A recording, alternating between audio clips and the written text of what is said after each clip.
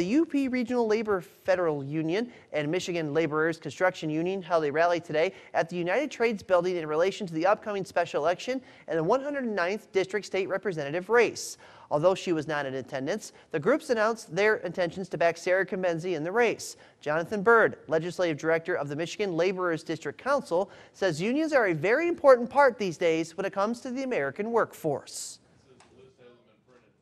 I got to say, in the Upper Peninsula, labor is still very, very strong and has always had a strong presence up here, and there's a really deep labor history here in the Marquette area. And I can tell you that labor unions are still strong here in the UP and will continue to be that way.